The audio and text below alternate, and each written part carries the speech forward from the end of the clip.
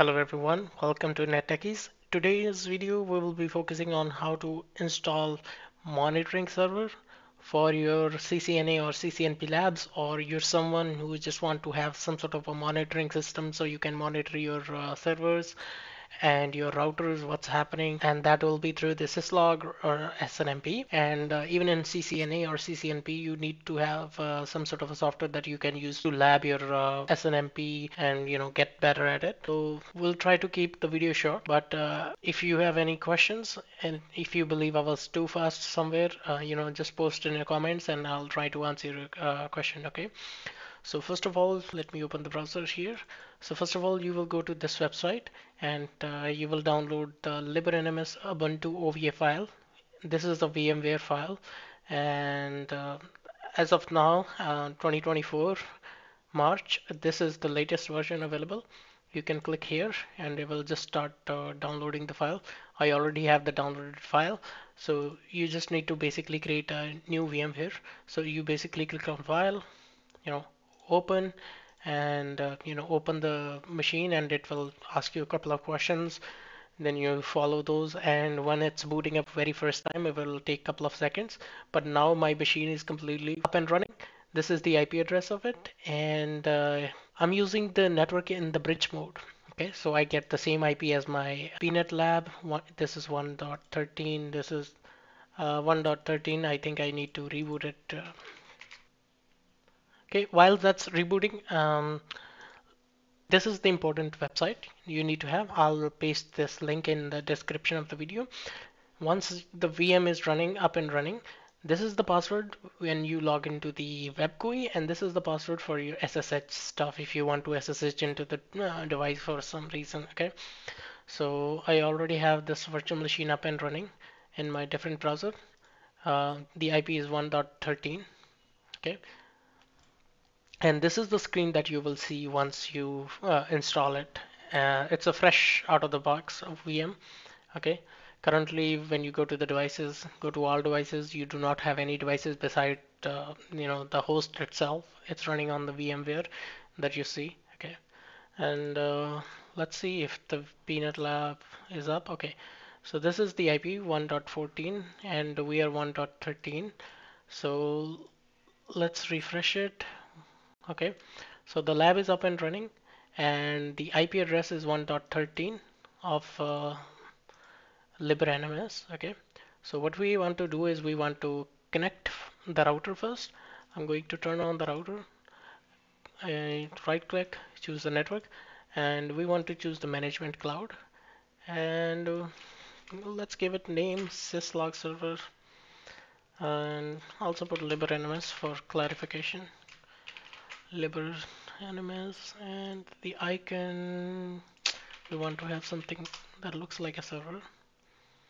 This will do the job, and click OK. Okay, so now you connect the wire to the gigabit interface. Okay, it's turning on, and okay, this is all set. So I'm just going to pause the video for now. Okay, so the device is online. Okay, the Cisco router is online, and we do have already IP address. I'll show IP interface brief on the gigabit 0/0 1.7, and the IP address of the LibreNMS, as you already know, is on 1.13. So let's just try to ping the uh, LibreNMS. Let me close that. Okay, so let's try to ping the 1.13 from our router. 192.161.13. Okay, we can communicate. Let me turn off the debugging. Okay. Okay, so let's see. I think I already have the show running config, include logging. I already have the logging enabled for the host, but let me undo that. So the command is, as you know, you enter no in front of anything and it will undo the logging. Okay. Okay, so what we have to do here is first we go to the LibreNMS. this is the home page. Once you have that installed freshly, click on add a device and a host name. You can either give it a host name or IP address. So what we are going to do is we are going to give it a host name. Let me put small case C Cisco, and what else you want to do is let me SSH into it and check the DNS records on the server. LibreNMS. Okay,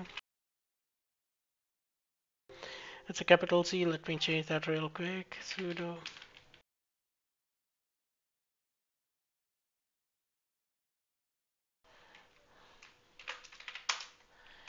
Can we ping Cisco? Yes, we can ping Cisco. Okay, so now you no longer need to provide the IP address. You can just use the host name. That will be, more human readable. And click on add a device. It will take a couple of seconds. Okay, the device is added. The device IP changed. Now you have to go to the logs, and then you have to click on Syslog. Now, when you click on Syslog from this page, I think there is some sort of a bug which is appending HTTP into the URL, so I'm just going to simply remove that, and we just have to wait until LibreNMS developers they fix the issue. Okay, so now we are on a syslog page of the device, and we just have to configure the router to send syslog messages. So logging host, and if we hit the question mark, it's expecting us to provide the IP address, which is 1.13, and then logging trap. We want to send a lot of logs, so let's set it debugging and click on end. Okay. Now I don't know how long the LibreNMS will take to show this syslog. Sometimes it's really quick, but right now we do not see anything. Let's go to the overview. Okay. Let's stay on this page for now.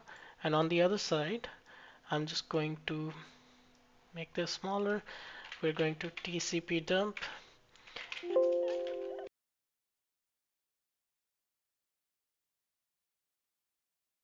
port. Okay. And on the other hand, on the Cisco, let's try to generate a send log message. We want to send, I think, level 7, which is debug, and hello there. Okay. As soon as we send the hello there message, we see the message from the Cisco. This is the source port, and this is the destination 1.13. So the message is received. I don't know how long the LibreNMS will take to show that message. Same bug is bugging us. Okay, so for some reason it's not showing here. Okay. Okay, so now what I did is I ran the validate.php file. I'll show you when you go to the opt.librenms, there's a file. When you run that validate.php, it will show everything okay. So if I do ls.a, I'll show you what's in here. Okay, so you can expect to see these files that belongs to LibreNMS. Okay, and there's one more file. It's called polar.php, and you have to specify host that you want to poll and click all. Okay, so this will go actively poll the devices for SNMP, but let's see if that does anything for syslog. Send log and one. Hey, okay. Okay, now we did receive the log from Cisco device. Okay, let's see the LibreNMS is showing that. Okay, so as you can see, finally we received the message. Hey, thank you so much for watching the video. I'll be creating some more videos in the future, whether that'll be networking or system administration. So stay tuned. Please subscribe my channel. Thank you.